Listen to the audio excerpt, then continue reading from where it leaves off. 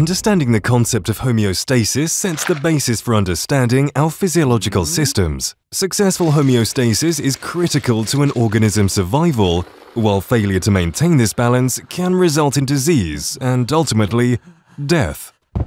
Everything inside the human body starts from the stem cells. They later form the tissues that develop into organs. The organs come together to form organ systems that work in coordination under favorable conditions to ensure the proper functioning of the body's cells. Homeostasis is the process of how the body adapts to maintain the favorable conditions of the internal environment, using various mechanisms in order for cells to survive the constant external and internal changes. This means we have the ability to keep the internal environment of our body stable, even when the external condition is changing significantly. For example, the normal human body temperature is around 37 degrees Celsius or 98.66 degrees Fahrenheit. But whether you step outside under the summer heat or enter a fully air-conditioned room, your body temperature will remain stable at around 37 degrees Celsius thanks to homeostasis. We need the temperature adjusted around that value so the proteins inside our body can retain their shapes.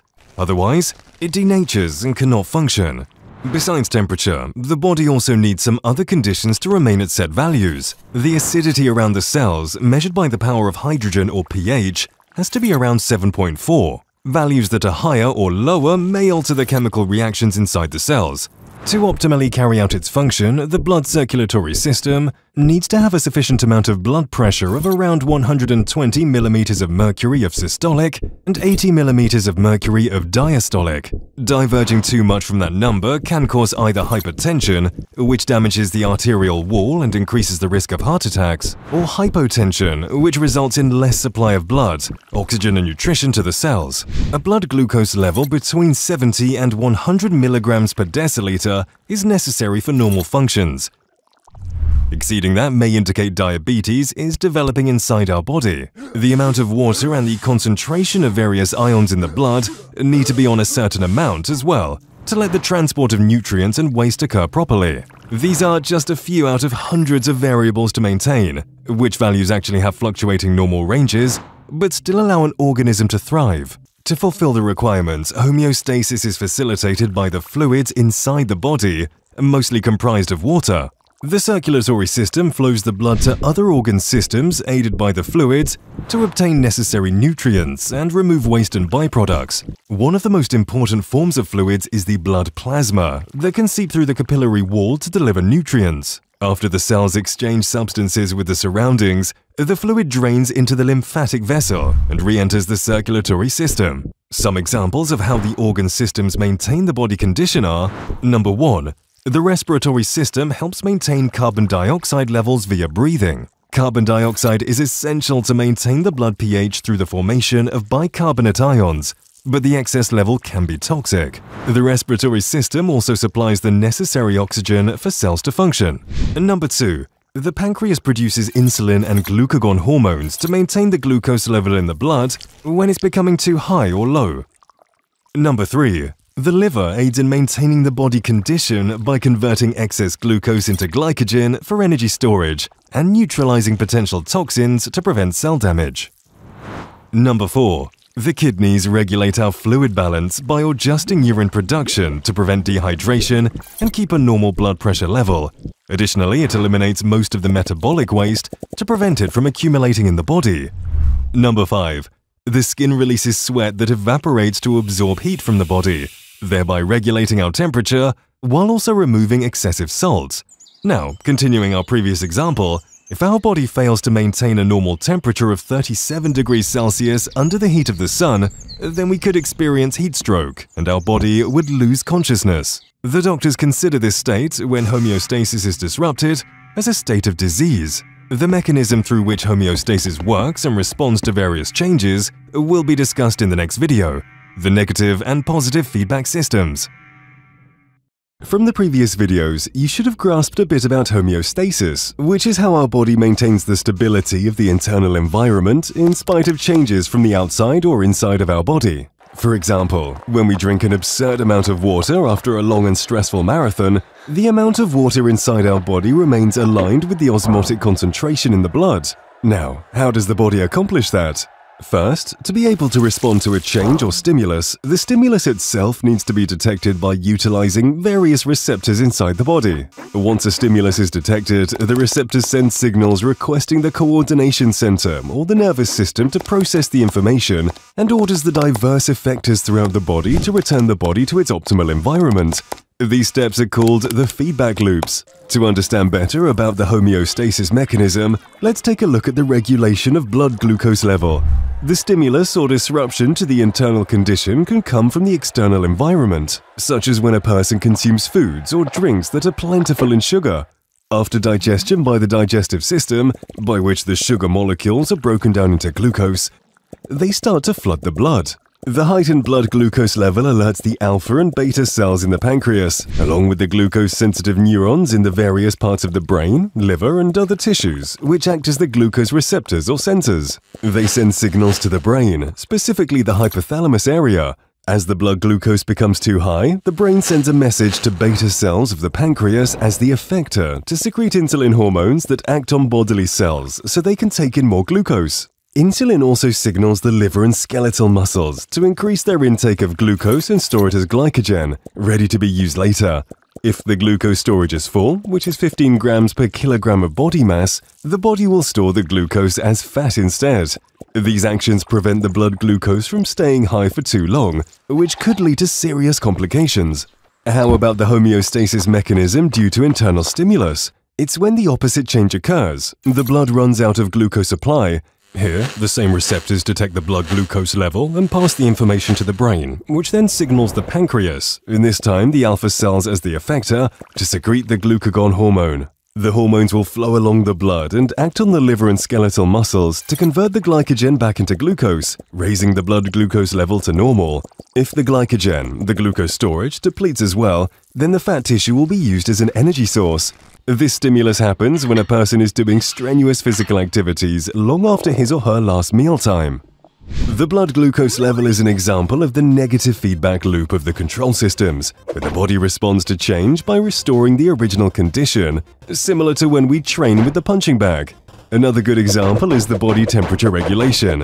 Whether it's the inside heat from an exercise or from a cold storm outside, the thermoreceptors in the skin detect all the temperature changes in the body. When the core temperature shifts beyond the accepted threshold, the negative feedback system will work to return it to normal range by utilizing the blood vessel, sweat gland, and others, so we don't easily get hypothermia in the cold or heat stroke under intense sunlight. We've covered the mechanisms of the body temperature regulation in our other channel. Please watch it. The negative feedback loop is how most of the control systems in our body operate. But do you know that the negative feedback loop can be halted so our body stays in a heated condition? During bacterial infections, the immune cells send signals to the hypothalamus to increase our core body temperature to a certain point. Higher temperature generally helps our immune system to fight the infection by messing up the bacterial metabolism, unless it's an emergency situation. It'll subside once the bacteria has been defeated. In the next video, we will discuss the positive feedback loop. While the negative feedback loop works by returning the body into the initial state from the change, the positive feedback loop works by amplifying the change. The body survivability partly depends on the homeostasis mechanism. Through the negative feedback loop, our body can maintain the stability of its internal condition despite major changes in the environment. But what if instead of counteracting those changes, the body amplifies it? That is how the positive feedback loop works. Change or stimulus detected by the receptors scattered around the human body are processed and sent as signals to order the effectors to amplify the impact of the stimulus. The loop has both beneficial and less beneficial effects on the body. The example of the beneficial effects are nerve signaling, blood clotting, and giving birth. Let's discuss the less beneficial first. Alzheimer's is one of the harshest conditions for the elderly. It decreases their quality of life by inducing loss of memory, impaired thinking, and speech difficulties. In the healthy human brain, the amyloid beta is a protein that has a role related to memory. However, in the brain of a person with Alzheimer's, the blood circulation is damaged, so the amyloid beta molecules are abnormally accumulated. These proteins tangle and fold and gradually build up into plaques. The plaques produce inflammatory molecules that damage the brain and cause other debilitating effects, including the production of more amyloid beta itself.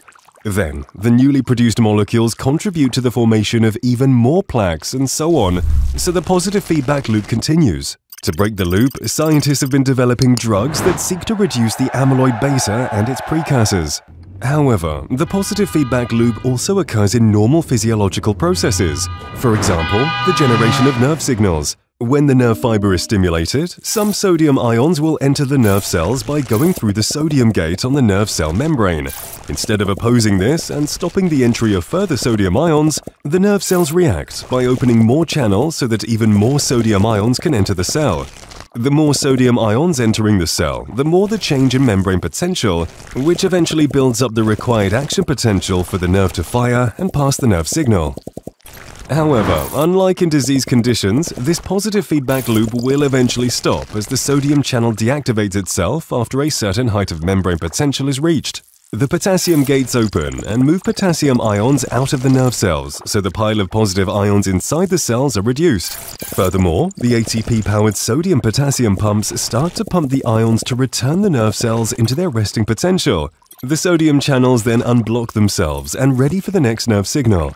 The next example of beneficial positive feedback loop is during a blood clot.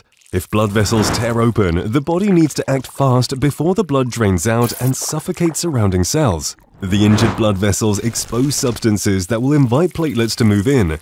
The platelets are activated and bind to each other to cover the open wound, while producing signaling molecules at the same time.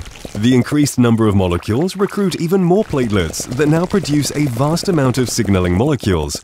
The loop continues until the wound is closed and sealed by the fibrin molecules. Watch the more detailed explanation in our sister channel. Later on, some of the signaling molecules also induce the release of molecules that break down the clot, so it doesn't become detrimental to the blood flow. Another important example of positive feedback is its role in the process of childbirth. When a baby is ready to be delivered, there is an increased pressure on the cervix. This pressure signals the brain to release the oxytocin hormone to promote contraction, which leads to more pressure, more hormone release, and more contractions until the baby is delivered safely.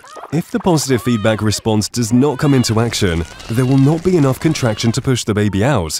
When the baby is delivered and no more pressure is detected in the cervix, the positive feedback loop stops. We can see that both negative and positive feedback play very important roles in homeostasis and the survival of humans, as long as they act in balance, as all things should be. Thank you for your continuous support, especially our valued patrons and members who have been encouraging us to keep producing more quality content.